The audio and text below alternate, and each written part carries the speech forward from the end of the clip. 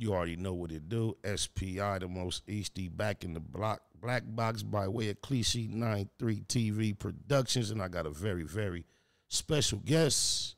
I'm going to try to pronounce this correct. Ayatollah, is that correct? Ayatollah. Ayatollah Marv, the honorable, the legend. The majority of us have been familiar with him from YouTube. He's made a heavy presence on there. Me personally, I've gotten more familiar with him off of the internet.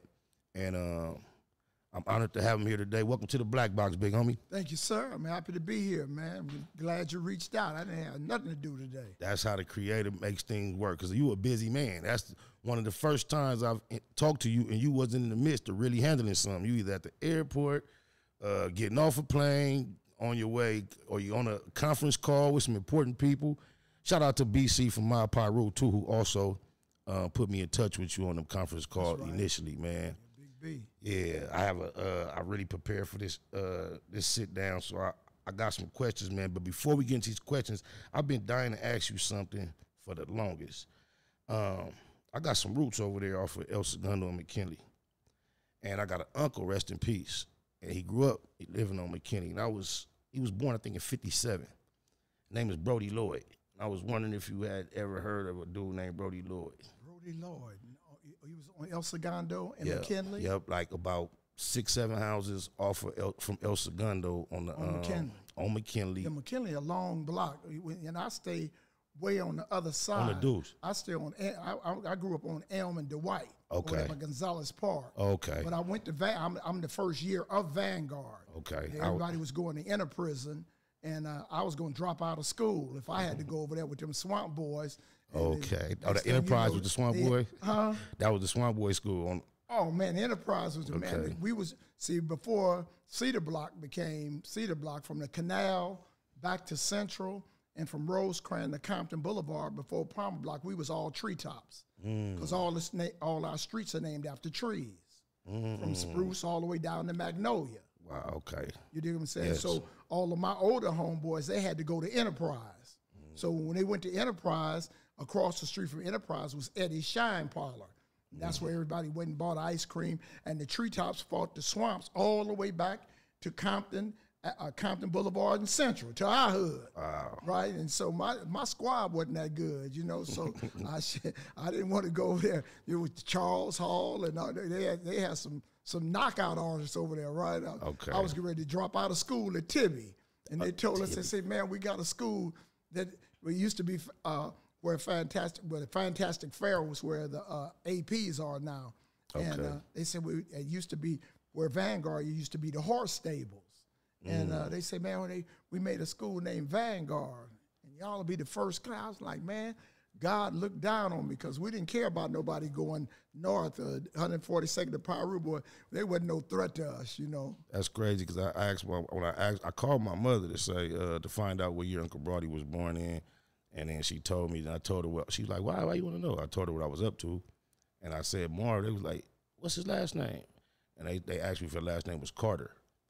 And I said, I don't know his last name. So now that I know that it's not you who they assume that I might be referring to, that's interesting. But my mom and them went to Vanguard. Okay. She was born in 50. What's your mama name? Gloria Lloyd. They the Lloyd family. It's the Lloyds. But Lloyd. Well, I got to know her. Tamara, she had a sister named Esther, Tamara, Abigail, rest in peace, Auntie Abby. And okay, yeah. If she went to Vanguard, because she graduated in '68. Yep. I graduated in '68. She went to Centennial, too. You went to Centennial? Huh? You went to Centennial? I didn't stay long. I graduated from Gardena High School. Okay. I tried Compton. It didn't work out. I bet. And so, because at that time, when we went over to Compton, you got the swamps, and what they call Nutty Block was called Boot Hill because of the graveyard. Right? Oh, so that was before Grandy's. It was before the Grandy's. It was all Boot Hill. You get what I'm saying? And so I had a failure to communicate there. Went over to Centennial, got into it with the front hood, and they tried to send me the continuation. My mama, your ass going to I noticed you just went from the swamps all the way to the Nutties, and you didn't say nothing about the Track News or the Lantanas. Was they not there yet? No, they wasn't. I mean, the Track New Apartments was, but the park wasn't there. Wow. All of that area was swamp hood. That's deep. And those literally used to be swamps over there in that little down there. Campanella Park was a swamp. Where the Joy homes over there off Redondo, from Enterprise all the way, you see that valley that goes over to Alondra. All of that was ditch. Okay. All of that was the swamp. That's why it was the swamp neighborhood. I've been told that all my life. This is a perfect dialogue because I was going to ask you about some history of Compton. In particular, the Piru, the fraternity, is established off that stretch right there on Central. Between Central and Parmalee. Okay, that's crazy. The creation of the Piru boys came, as I always say, Mickey Bourne, Lonnie Hall, Clarence Grandy, and Victor Murphy were bank robbers. Okay. You dig what I'm saying? We was young dudes, you know. Okay. And we used to, our hood used to go and play them because, I mean, on Piru Street, every family had like 5 boys. They had their own gang right there. You dig what I'm saying? And we used to go play them football. So one day we was out playing football, and Mickey Blue, the oldest brother, Mickey's 1960, 61, pulls up in a brand new Cadillac, right? He looking, jumps out, he got a process, got a shark skin suit on. Like, who is that? See, that's Terry brother. Terry brother. Goes up to the house, come outside. He say, "Hey, y'all, come here." So you ever seen a trunk of money? A trunk of money?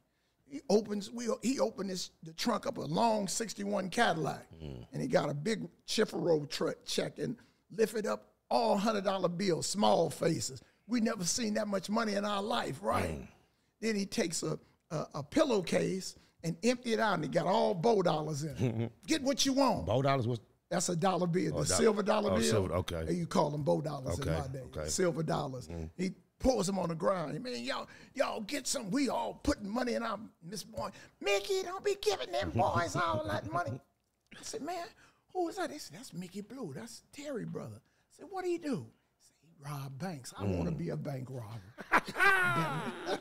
Free big SPI. That's hard. Yeah, so a week after that, these white boys come up to Miss Bourne's house, and they go to the house, 2 white. They come out.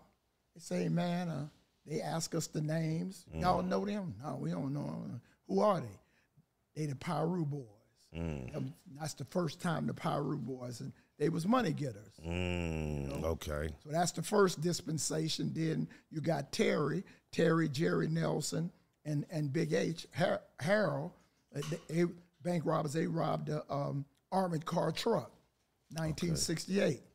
So where does the name Babaloo come in at? Babaloo came. They the 3rd generation. Okay. He come up with pudding them. Tell me this: is there a name? Is there a meaning to your name? Ayatollah. Ayatollah is an attribute. Okay. And the attribute is the evidence of God. I got the name. I was in Texas selling drugs, and the police got at me in Texas, and my attorneys put me on a plane at Harvey Airport Base and took me to, I went to Las Vegas, and I sent a wanted poster back to Texas that Marvin Kinsey outfoxes Texas, right? Texas so mad, so the drug police in Linwood, Detective Waters, catch me over in Fruit Time and arrest me, and told the Texas that they had me under arrest. So they send me down to the county jail. I go in 1750, and this 1979. The Ayatollah Khomeini, he had 40 hostages and had them under hostage from America, and America had to give him $40 billion. So California thought that Texas was going to pull me back, and my attorneys went to the judge and told Judge Pete Moore, man, they got Marvin and this, and they don't have no evidence. And so the judge told him, well, if you want him, you bring him. We're not sending for him, right? Right. So Doc Holliday at the BGF, he said, I was Marvelous Marv then. Marvelous Marv, I like that. He said, Marv, you like the Ayatollah Khomeini, right? And so him and Ray Brown then started calling me Ayatollah, and the name stuck. Okay, so you got it on some gangsterism, but I'm aware you are of a spiritual nature. I've heard you speak of spirituality. I'm with the Nation of Islam. Okay. Yeah. So even though it means the presence of God, that ain't exactly how you got it. That ain't how I got it. I earned it. But that's right. That something, it comes, things come in mysterious ways. Right. So yeah, I was pushing the nation and pushing corruption. And, by the grace of Allah, that I got the attribute, Some people say, well, man, he didn't become Ayatollah Marv until 1979. He was late. Nigga, I was on time. I was before time, before I was Ayatollah. Anybody still alive complaining about you was too late in 79, I don't understand. That's like some of the earliest, you even going back to the 60s with some of your memories. So, the naysayers can say, nay. When you were speaking about all the Compton schools, I got the picture of what's going on over there on the line. What you think about the little Compton